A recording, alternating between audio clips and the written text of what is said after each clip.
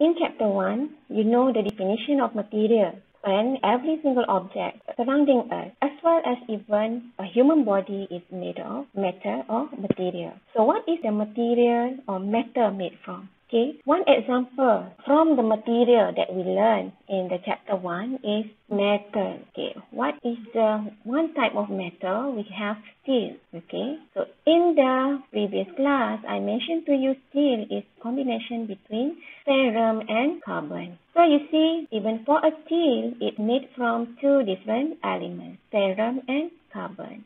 These both ferrum and carbon having their own different atoms. Even though every single element have their own atoms, however, every single atom can be defined by three similar particles, which it consists of protons, neutrons, and electrons. Okay, so how is this protons, neutrons, and electrons decide in an atom? You see here, this is one example of a model for an atom. In the middle of the atom, we have nucleus. So inside the nucleus, we have both protons as well as neutrons. Surrounding the nucleus, we have electrons. So electron is moving surrounding the nucleus in the what we call electron cloud. This proton, neutron and electron has their own mass, and you see both proton and neutron having similar mass, whereas electron is far lighter compared to neutron and proton. This proton is positive charge,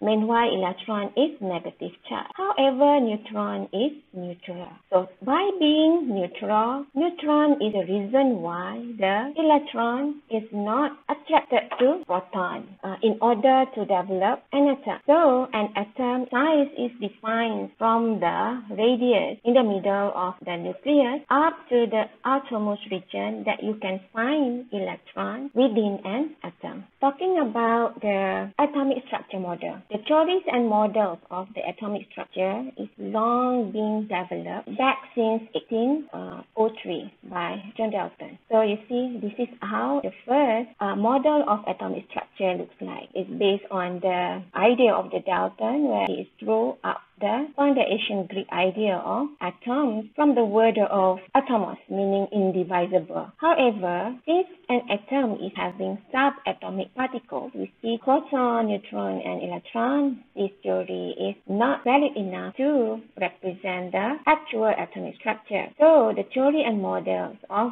atomic structure is evolving from John Dalton, goes to Thomson, Rutherford, and Niels Bohr, and then there are scientists who enhanced the model of Niels Bohr. We have the de Broglie and Erwin Schrödinger in terms of the quantum model in 1926, where according to Erwin Schrödinger, electrons do not move in set paths around the nucleus. So it is not like the one claimed by the Niels Bohr, where electron is moved around the nucleus in a fixed orbit. But it is impossible for us to know the exact location of the electron because it is also behaving like a wave. So it's residing a region that we call orbitals in the atom. Let's start first. Definitely studying something which is about atomic structure, which is too small and we cannot discern this atom via our eye. So the knowledge or theory about this atom is very complicated. So why do we need to learn this? So refresh our memory that what I already mentioned to you in the Chapter 1, where as an engineer, you need to be able to tailor the material's property in order to achieve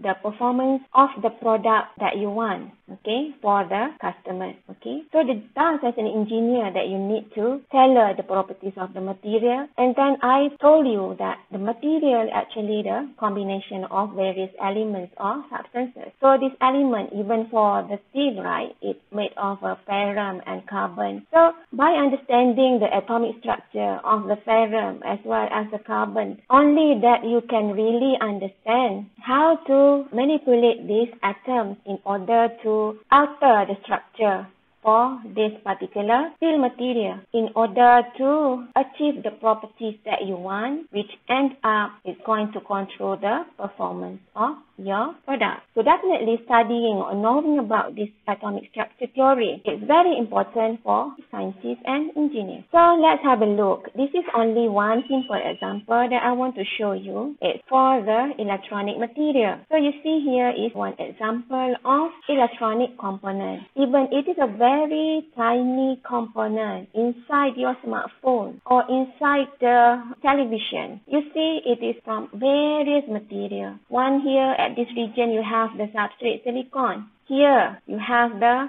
polysilicon or polycrystalline silicon. Here you have silicide. Here you have nitrate spacer. So you see even for this silicide on polycrystalline silicon, the structure is actually polycrystalline. Meanwhile, for this part, which is nitrate spacer, is having amorphous structure. So even this tiny component have different type of structure. In order for this particular part of material to exhibit the properties that an engineer wants for the product.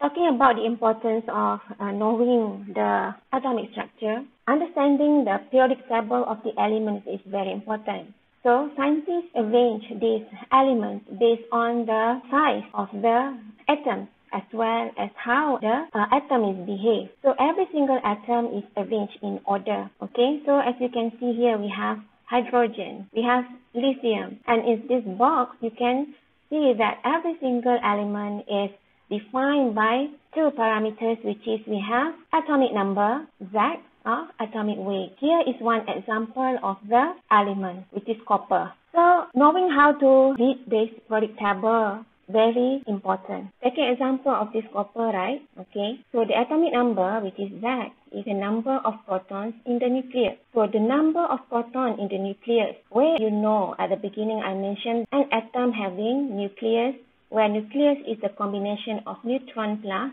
proton, and it's actually having electrons surrounding the nucleus that moving in the electron cloud. So atomic number is the number of protons. In a neutral state, proton number is equal to the electron number. Whereas for the atomic mass, we are talking about the weight of the atom. Okay, so the specific atom having some of the masses of proton and neutron within the nucleus defines the atomic mass, and it is also can be defined as the average isotope mass of the element in atomic mass unit. Okay, so not every single element having similar neutron to proton number. The neutron can be different. So by averaging the isotope mass, you can have the atomic mass for that particular element. So 1 AMU per atom is equal to 1 gram per mole. So when you have number of elements which is equal to 6.022 times 10 to 23 atoms combined together or molecules combined together, you can have 1 mole of substance. So for 1 mole of substance, which is equal to the number of elements based on the Avogadro number, you can have 1 gram of the material. Okay, so the reference of the atomic mass unit is based on the carbon, which is expressed as 1/12 the mass of carbon atom. Okay, and the 1 atomic mass number or 1 U is equal to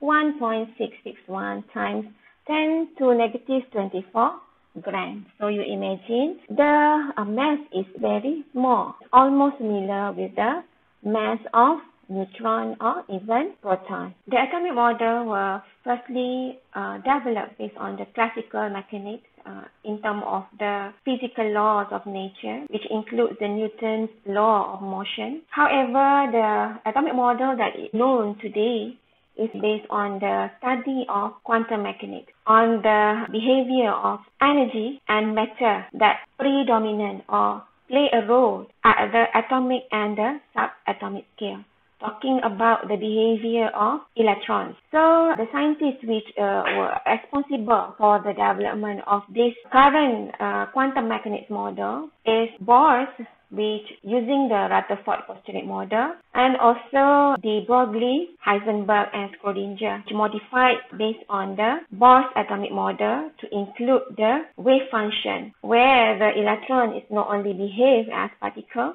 also behave as the wave. So the current wave mechanical model is closely able to explain the atomic structure, electron position, electron energy, as well as the electron configuration. Bohr's atomic model expresses that electrons in an atom will orbit or go around the nucleus in a planetary manner.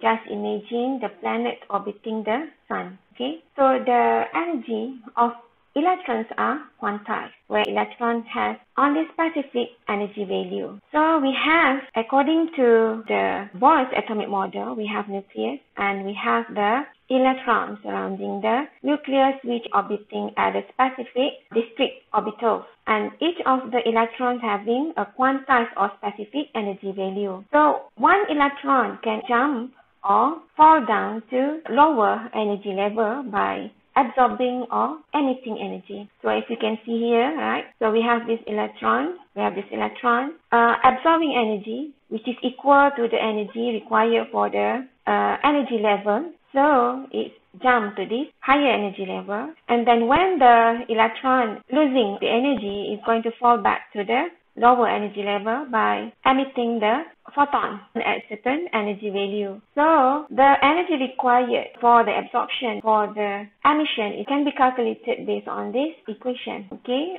so we have the delta E, the energy difference that needed for the transition is equal to the Planck constant times the frequency of radiation. Okay, so in order for the electron to jump to the higher energy level, it needs to absorb energy. The absorption of the radiation needed for that particular electron is equal to the delta E equal to hc over lambda, where c is also equal to the velocity of the constant and lambda is the wavelength of the radiation. Despite the Bohr's model already explain certain aspects of electrons orbiting the nucleus, however, it still has weaknesses. So, Lee de Broglie have suggested that electron is behaving like light or radiation. So, not only electron act as particle, but it also behaves as